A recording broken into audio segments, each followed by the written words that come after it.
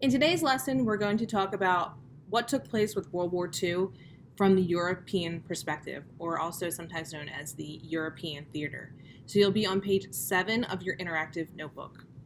Just remember, as we go through these notes, there is going to be a lot today, so if you ever need to change the font size, feel free to do that, or you can always add another page just by clicking Add Slide or Copy Slide. So don't feel like you have to fit it all in on this one slide.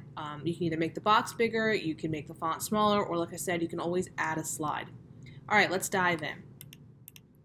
So let's back up a little bit and talk about how, let's continue our discussion with the rise of dictators and looking at how aggression started to spread throughout Europe. So by 1936, Hitler had rearmed the nation of Germany and started sending troops to an area known as the Rhineland. The Rhineland was kind of like a buffer area between Germany and France, and it had been set up that way after World War I.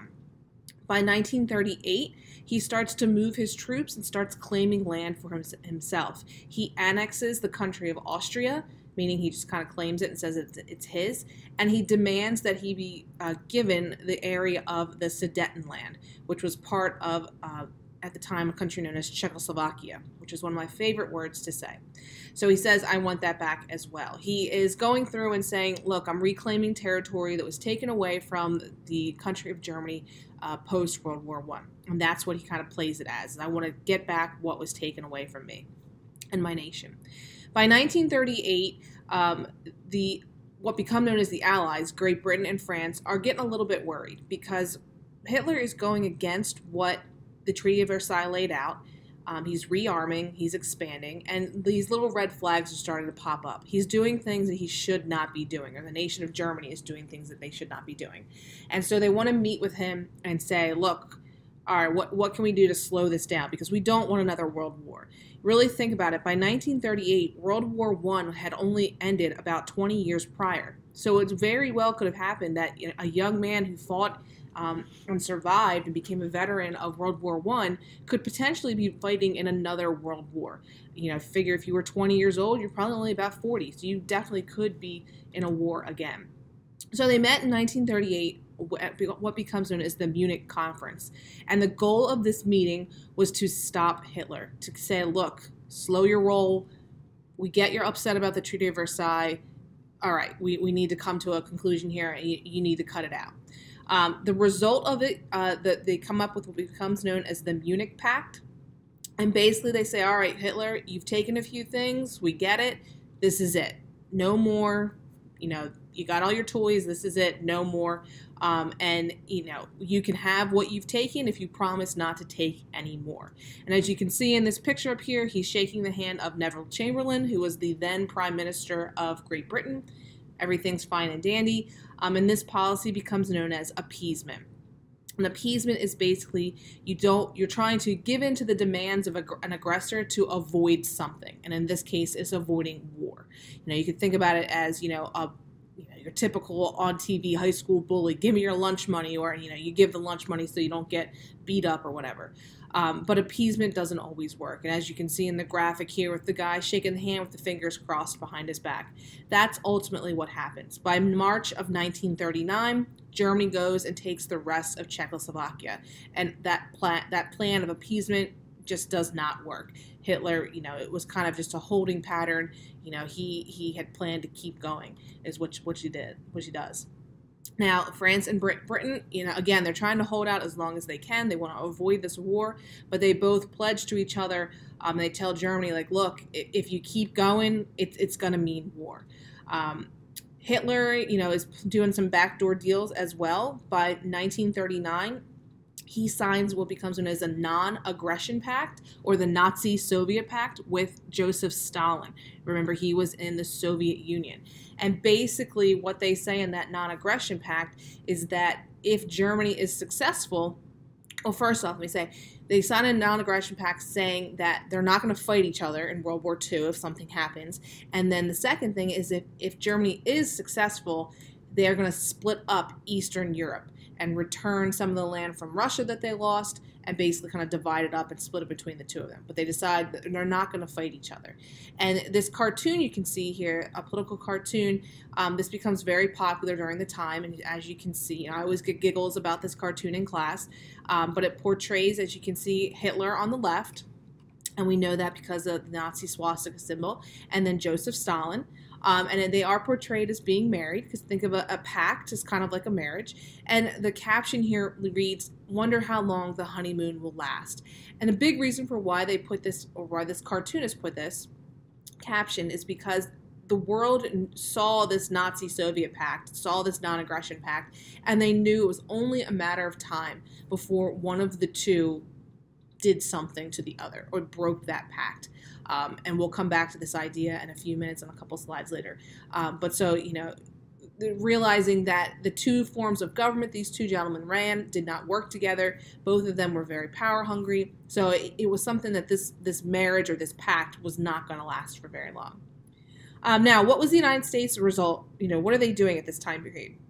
The United States, basically, we wanted to stay out of everything. By 1939, in the mid-30s, we're dealing with the Great Depression. We're kind of in the height of it. We're dealing with a lot of domestic problems.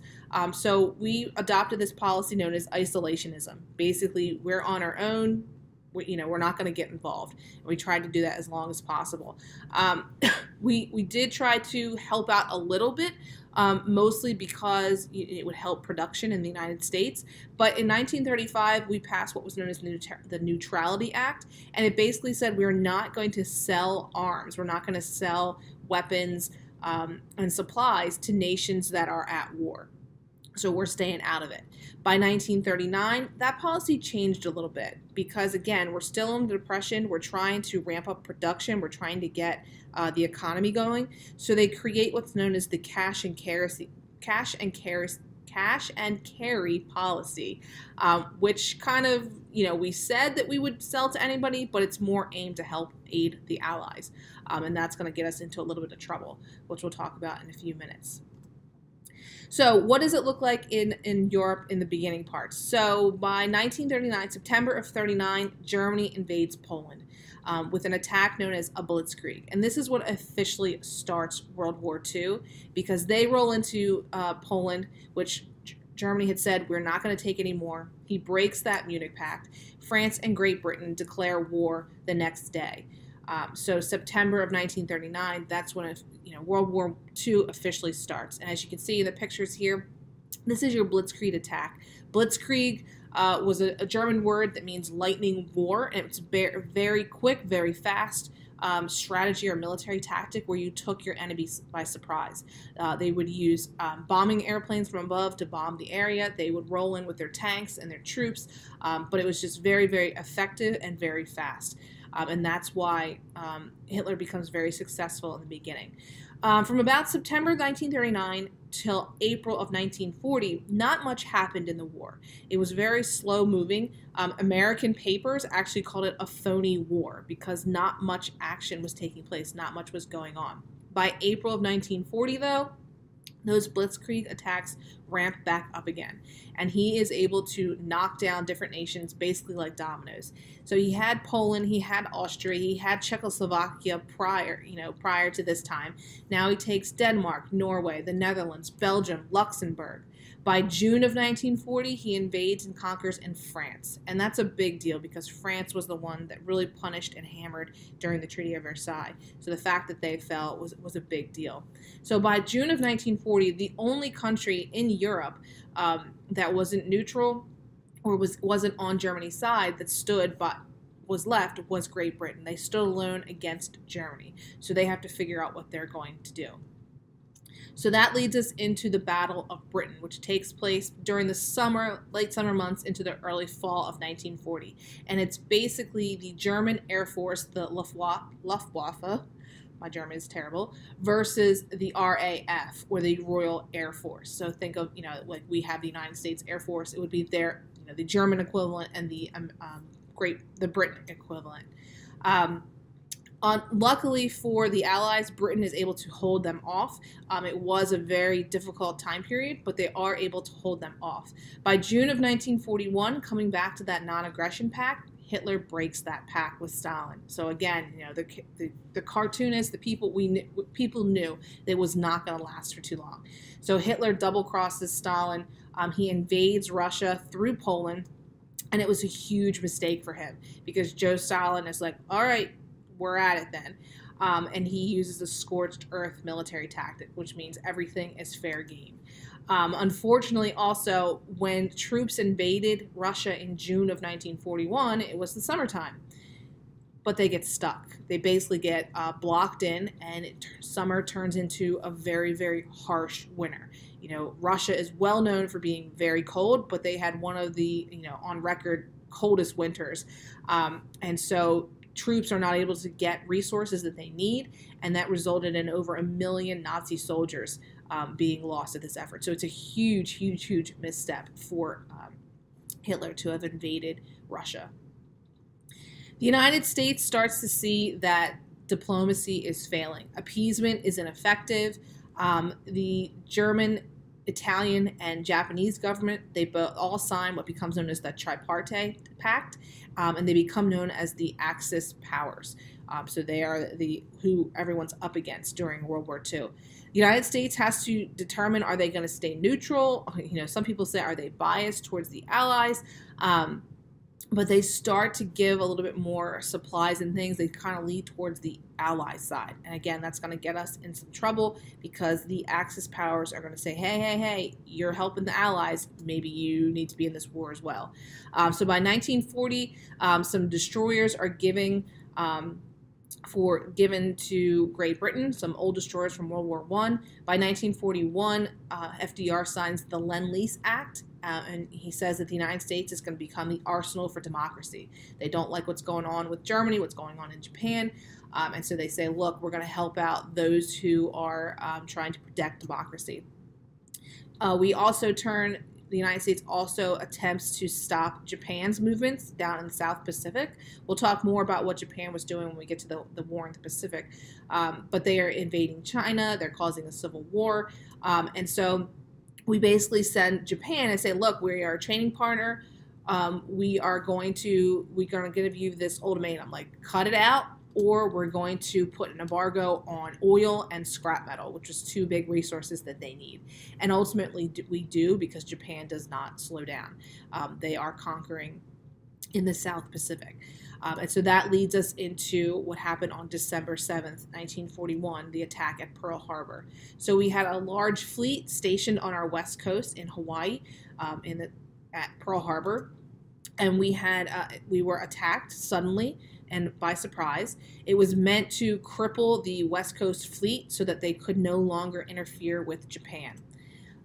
6 Japanese aircraft carriers and 353 Japanese planes attacked in 2 waves. They had 3 waves actually planned, but after the second, they realized that the element of surprise was over, and so they decided to nix that 3rd wave.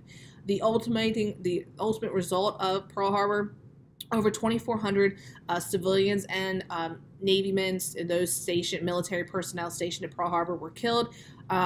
Just about 1,100 alone on the USS Arizona, which is sunk in the harbor, which is still there today. The next day, FDR petitions Congress to declare war. Famous quote from that meeting with Congress, a date which will live in infamy, December 7th.